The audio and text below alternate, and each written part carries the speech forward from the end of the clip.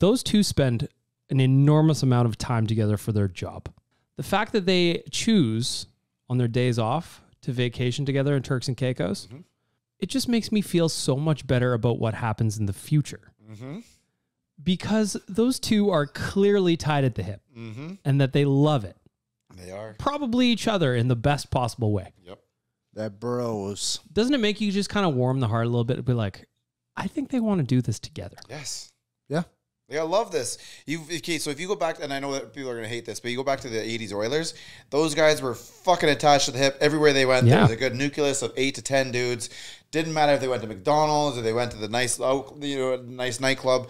They were always together. This is what I see. Connor and Leon are always together. I don't see one leaving the other.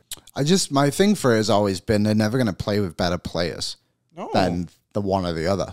And they haven't, you know, and you still have...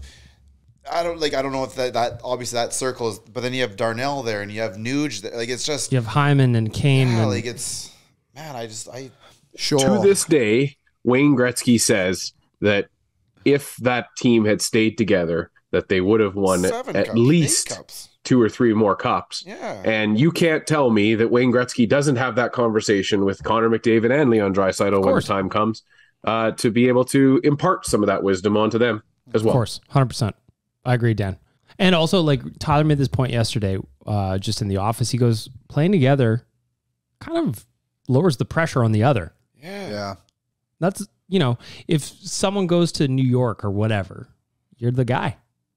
Here you're the guy, but you've also got somebody right beside you that's also the guy. Right there.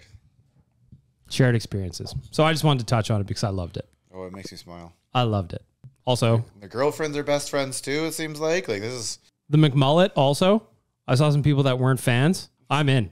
He's all business now. Serious? A little party in the back. McTuft coming out? Come on. Channeling his inner Smitty. Wait till that thing feathers out in, you know, a couple of weeks after a fresh cut. Like, Liam's got a fresh cut right now. He looks great. Here is good. The whole city's going to melt. I love it. I get such a kick out of people making fun of, like, the barbers that do that for Connor and Leon, like as if Connor and Leon didn't tell the barbers what to do. Yeah. Have you ever not chosen your haircut when you go into your haircut? I don't know. Like, I guess people just assume that rich people just sit in a chair and then they get told what is going to look good for them. Like, you can go to First Choice Haircutters today and you are going to be allowed to tell them what kind of cut you want. Yep. You know?